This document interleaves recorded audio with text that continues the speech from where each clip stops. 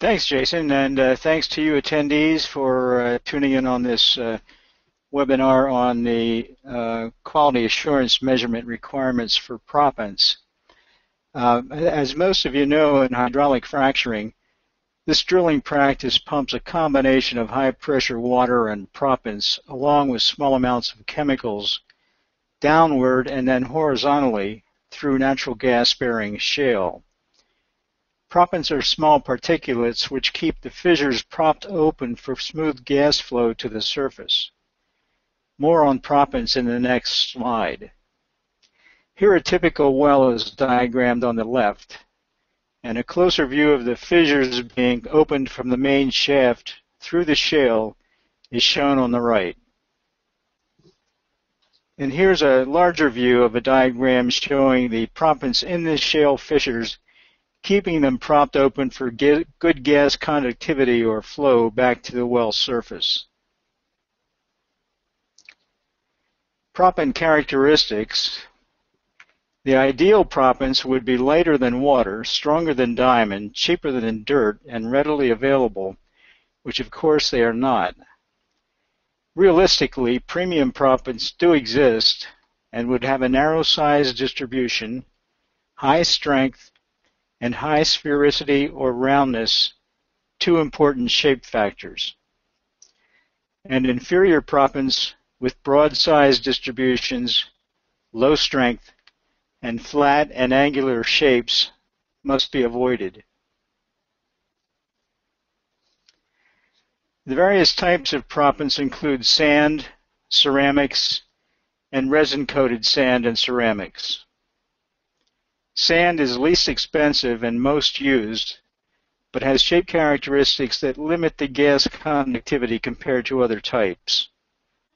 It has moderate strength, and fines are generated if particles get crushed. Ceramics are more expensive, have superior shape characteristics compared to sand, and come in various strengths depending on grade. The resin coatings on some sands and ceramics have no real effect on strength, but they do prevent fines from being released into the fissures if the particle is crushed. Curable coated proppants bond together to form physically strong links when subject to high pressures and temperatures, preventing proppant flowback. Proppants make up about 10% by weight of the fracking fluid pumped into the well. Their purpose is to keep the shale fissures, which are opened with the high-pressure fluid, from collapsing on themselves, so the gas conductivity back to the surface is least impeded.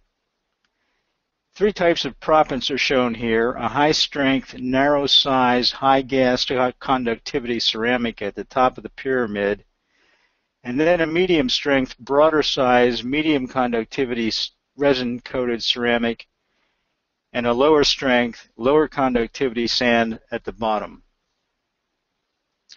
Here are some examples of commercially available proppants. Natural and processed sands still represent by far the largest and lowest cost volume of proppants used today. Here are photos of sand and lightweight, intermediate, and high-density ceramic. In general, the ceramics have the highest strength and most spherical and smoothest surfaces for excellent conductivity. The choice of proppant, however, depends on the structural strength of the shale formation, the rate of production desired, and cost. This slide refers to the official test requirements for proppants as set forth in the American Petroleum Institute's current API RP19C standard. It provides size distribution ranges and two geometric shape factors that must be measured and reported among other properties such as crushing strength. Their size fractions range from 3.35 millimeters down to 106 microns, in a number of different smaller size fractions depending on grade of the proppant, detailed on the next slide. The Columbian Sluss chart, developed back in the 1960s, showing example silhouettes of combined roundness and sphericity of a small sample of 20 particles is subjectively measured by a technician on a manual microscope. More on these shape factors will be discussed later. Parenthetically, very recently Statoil and GE Oil held an open invitation challenge for an improved proppant shape. They asked for solutions that could reduce environmental impacts, lessen emissions, and make energy production more efficient. They sought a lighter and more compact replacement for current proppants. An X-shaped extruded proppant won the challenge, but whether this shape will meet required crush strength specs or be economically viable still need to be proven. And will any company choose to manufacture and market it? But such challenges by the industry reflects their commitment to lessening environmental impact and reducing cost of hydraulic fractured fuel deposit. This slide is a table listing the API's required size fractions to be measured for proppants. The top rows shows the micron size of each fraction, and the next row the ASTM sieve designation for each fraction. The next table of primary and secondary sieves shows in bold font the top size and bottom size sieve to be used in measuring each fraction. This table establishes sieve sizes for use in testing designated proppant sizes for different grades. It should be used as a guideline and doesn't attempt to preclude the use of other grades that are or can become available. In addition to the size fraction measurement requirements listed in the previous slide, there is a requirement to visually estimate two shape parameters of the proppant particles, sphericity and roundness.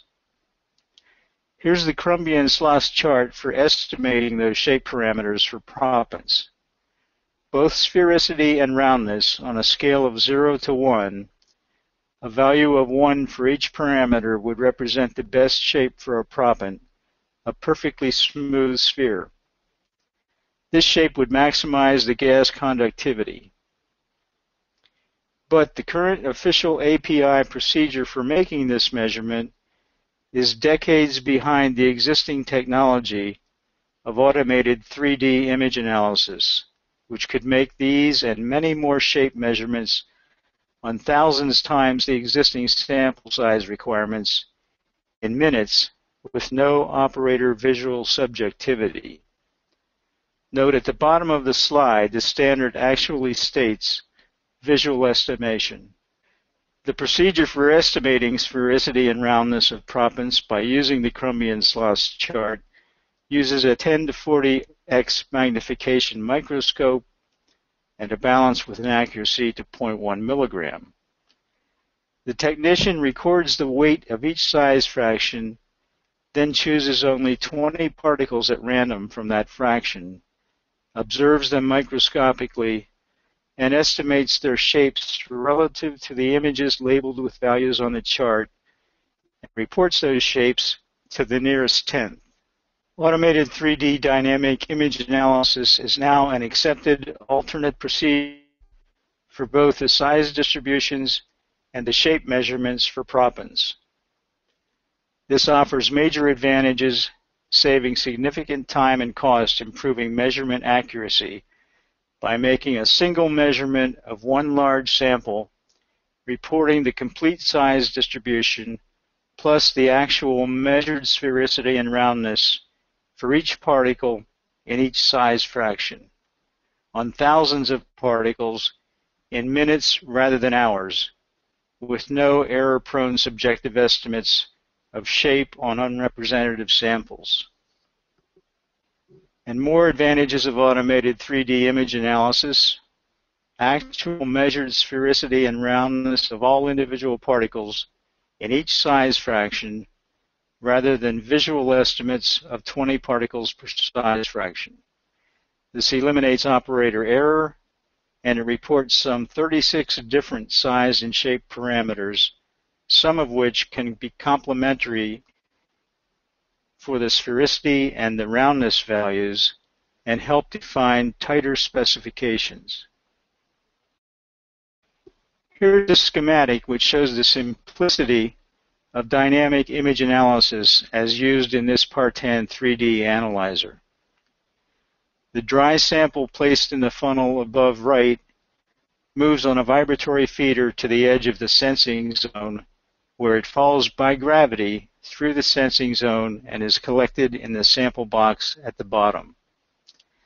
A light strobe on one side of the sensing zone lights the particles as a digital camera on the other side photographs the particles as they tumble through the sensing zone. A video file of the analysis is stored, and distributions and summary data for 36 morphological parameters for each particle are calculated and reported. And all this data is available as soon as the analysis ends, typically in less than 5 minutes. This is an open instrument photo of the analyzer. The particles are seen tumbling through the sensing zone on the left, while the strobe and camera record the video file of the analysis. This video file can later be recalled and rerun under different measurement conditions, or overlaid on a graph of a series of historical data. The image analysis technology could hardly be more simple or robust. The next set of 5 slides illustrate the many advantages of 3D image analysis for propants. This one is the XY graph, which here is displaying the volume size distributions of the 3D length, the red curve, the width, the green curve, and thickness, the third dimension, in black, in differential frequency size distributions. Up to 6 of the 36 parameters can be displayed here at one time, or historical records of the same parameter can be called up for comparison purposes. This Partan graph shows the Crumbian-Sloss sphericity and roundness shape factors plotted relative to their values for each size fraction measured. Curve 1 is the sphericity, with values running from 0.87 to 0.99. Curve 2, roundness, runs from about 0.46 to 0.84. Over 15,000 particles were measured in under 5 minutes. This is the tabular Partan data for the measured sample that we just saw. The column at the left is a list of size fractions in microns, and the next 3 columns are the 3D length, width, and thickness size distributions by volume weight percent.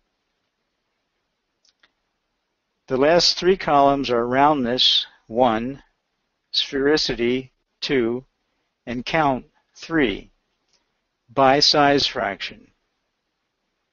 The count column lists the number of particles measured in each size fraction. This is a very important slide. It's a size plot of the Partan's sieve parameter, which can be calculated from the 3D measured sizes and which reports the same size distribution values as the actual sieve data.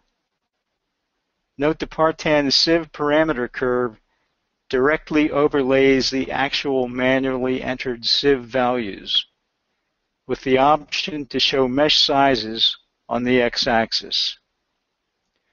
This feature allows the user to continue reporting the data in their sieve format if they desire. This is the Partan scatter diagram window.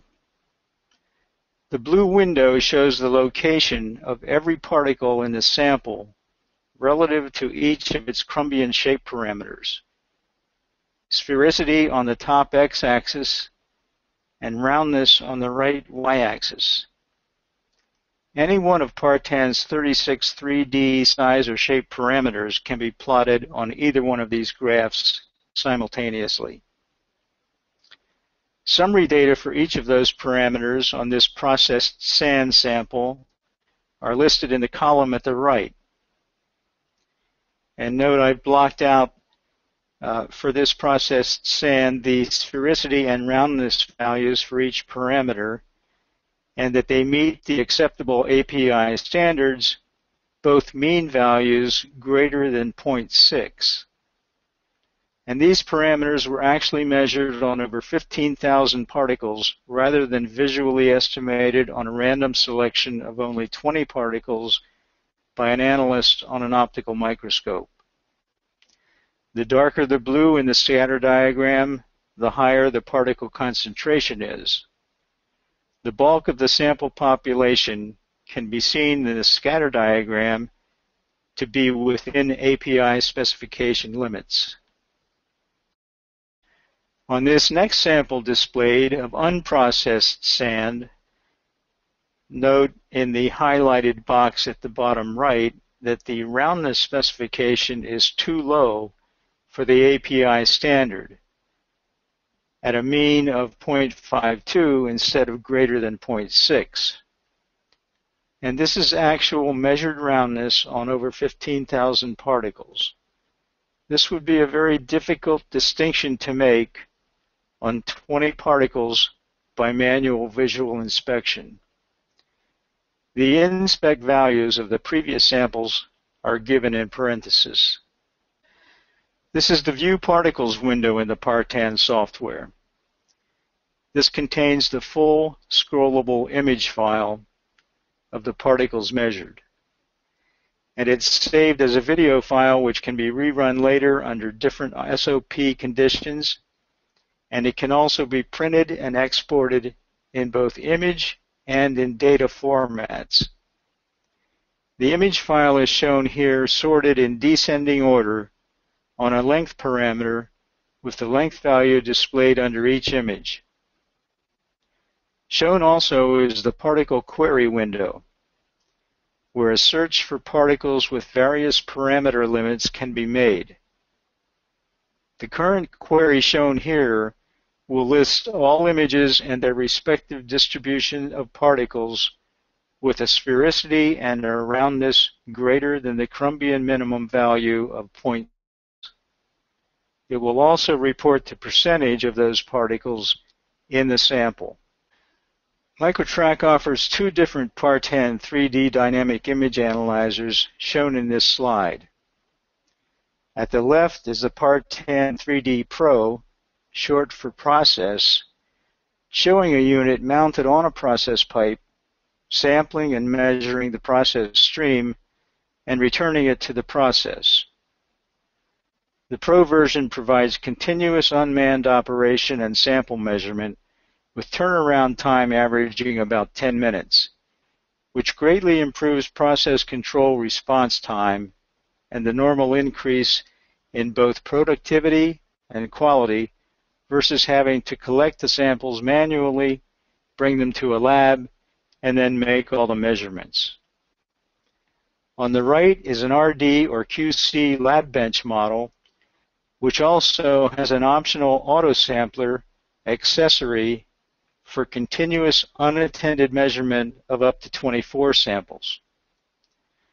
Microtrac has over 40 online process image analysis systems like that on the left, installed in a variety of processes worldwide. So in summary, proppants are used in hydraulic fracking to keep the shale fissures open for good natural gas conductivity back to the surface.